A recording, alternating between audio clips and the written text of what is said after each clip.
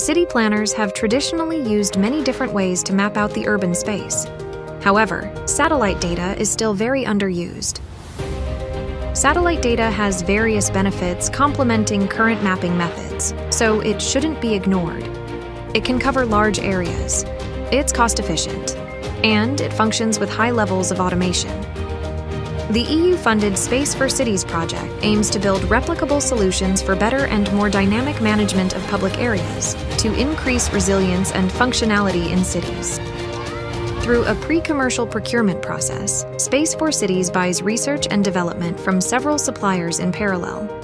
We're looking for highly innovative solutions that are not currently present on the market to be designed and piloted in the project.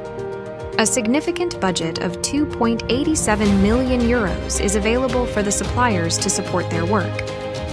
Selected companies will be able to pilot their solutions in 5 European cities and regions. To steer the innovation to meet the city's needs, SPACE4Cities has a range of challenges for suppliers to solve. Each solution has to utilize the European Space Agency's satellite data. The vision of the SPACE4Cities project is via better use of satellite data to make European cities and regions more resilient, functional, and livable for all.